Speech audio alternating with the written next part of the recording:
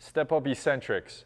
So getting the athlete to use a mid box or a high box, approximately the height of their knees or slightly higher. They're going to step up onto the box firmly, straightening the stance leg, stabilizing up top, and on the lowering, controlling with an eccentric component at a tempo that we specify. So Roman's going to go for about 3 to 5 seconds on his lowering to start, and he's going to alternate every time. 5, 4, 3, 2, 1.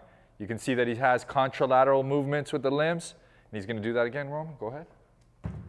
Really owning that top position, nice and tall, hinging the hips on the way back and slowly lowering, using the arms forward for counterbalance.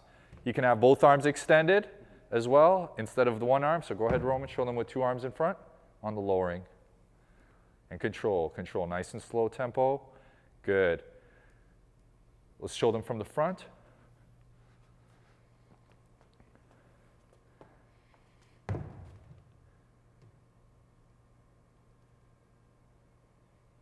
You can see that he has his hip, knee, and foot alignment there, controlling the low back from any rounding, and he's doing a good job. Let's see one more rep.